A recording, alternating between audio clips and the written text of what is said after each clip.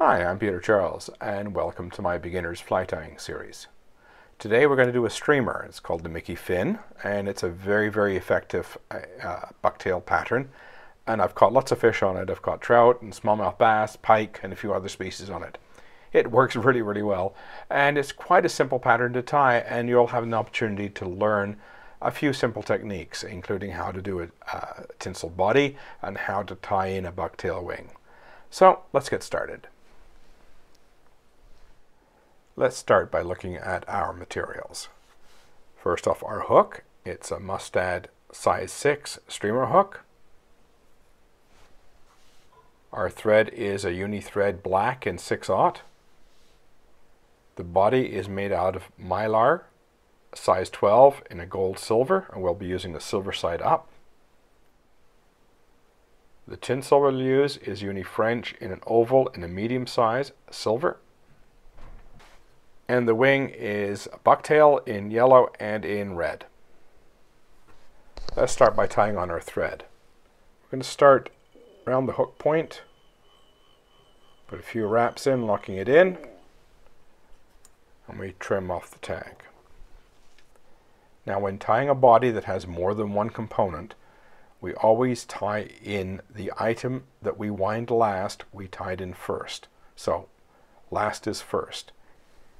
When you tie in tinsel, bring it in from behind, and we want it about the hook length just a smidge short. A couple of wraps. Now I'm just going to twist that so it goes underneath. There we go. Now I'll put that in my material keeper here at the back of the vise. And now we tie on our mylar. Mylar, it comes in gold and silver. One side's gold, one side's silver. And one of the features of mylar is that when we tie it in, we tie in gold side facing us, because when we flip it over and begin to tie, it will show up as silver. So I'll just make that the full length. Same as before. And a couple of wraps. And again, I'll slide that underneath. We want our material to be under the hook. And the reason for this is we want to tie a nice smooth body. So by putting a material under the hook, it's out of the way, and I'll show you how we can make the body look nice and smooth with some nice neat wraps. So first off, I'm just going to keep this underneath, and I'm just going to make a few small wraps.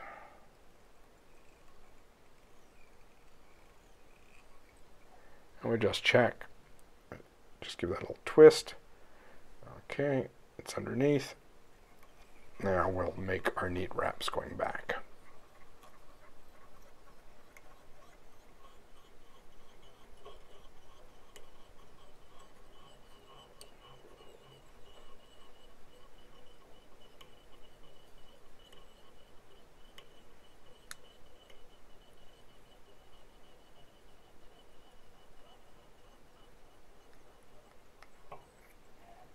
Now you could do without that step, but you'd end up with a body of the fly that looks a little lumpy.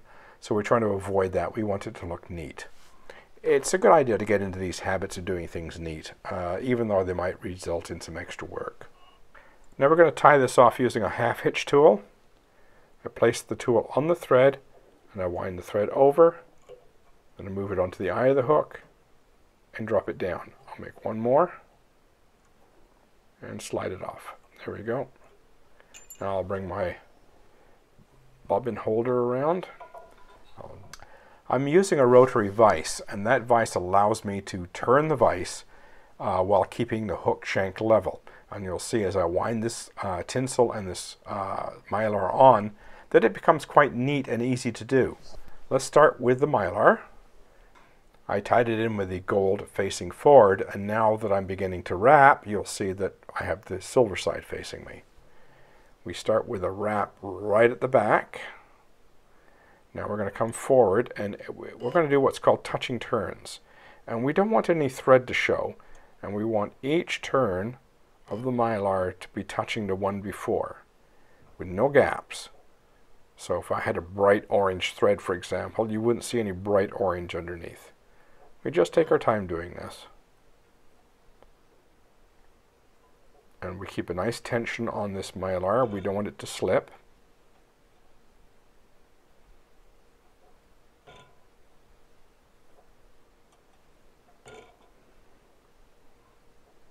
The noise you're hearing is I'm just sliding my fingers down the mylar. Here we go. One more turn. Now I'm going to tie the mylar off. Keep tension on it so it doesn't spring.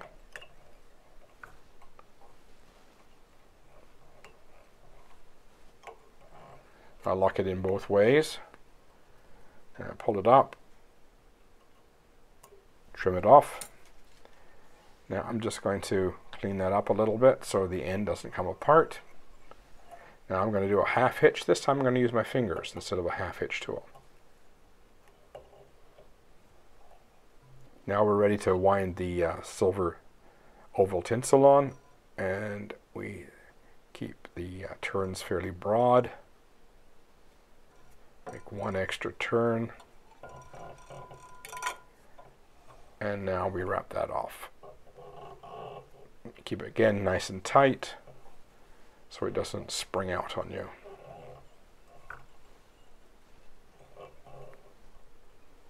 And trim off.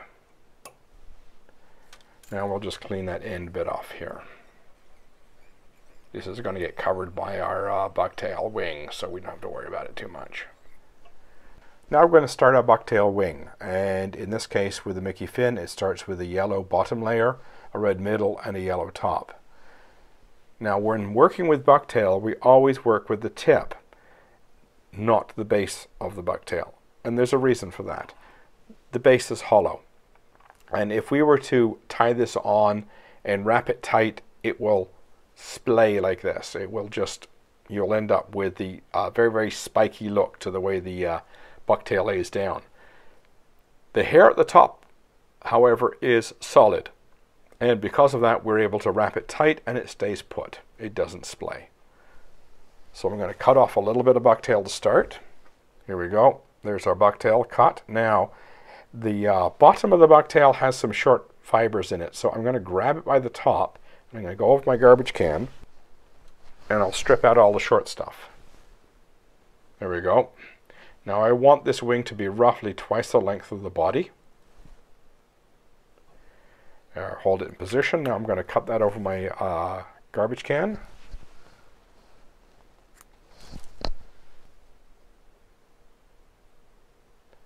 Now when tying on bucktail, you start with a what we call a pinch loop, and then you pull slowly tight. And we'll just clean that up. And the purpose for that pinch loop is to keep all of the hair on top of the body. If we just started wrapping, it would roll around the body and it would look bad.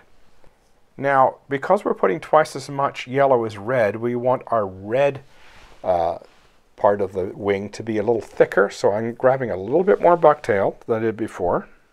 Okay, now that we've cleaned up the red, we'll just size it. And I'll trim it.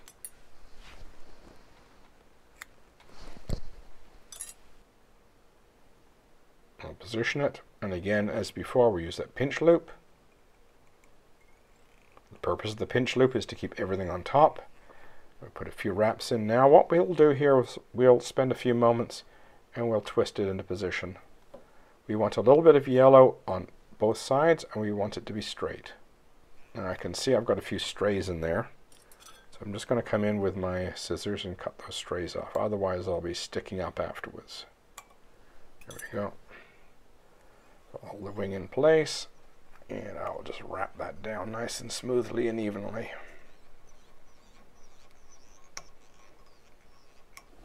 Now the last bit of yellow. Just bring that back a little bit. Again, use a pinch loop.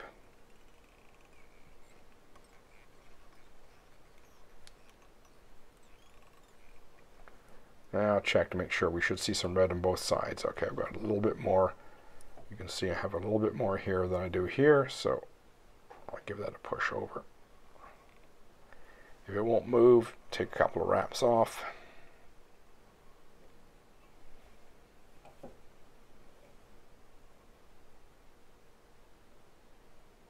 There we go. Nice smooth wraps towards the end. If it skids a little bit, just fill the space up. Just even up the head, make it look neat. Now, what we do at the back end of the head, we put in some soft wraps. And the purpose for the soft wraps is to get the wing to lay down nice and smoothly. Now we just wrap forward to finish this off.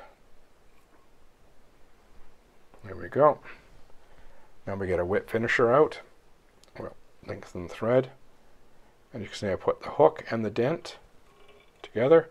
And I create that cross. You see the cross there in the thread right here? And I wind that over 3 times.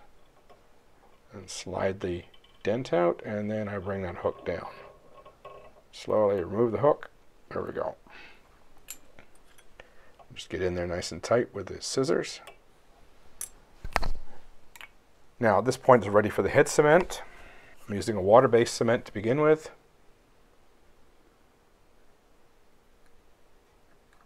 I use the water-based cement so it'll penetrate into the fibers, into the threads, hold everything in place. And when this is dry, I'll get in there with a gloss head cement to make it look nice and neat and have a nice finished shiny appearance. There we go. All we need to do is put on some glossy head cement and we're ready to go fishing. Enjoy.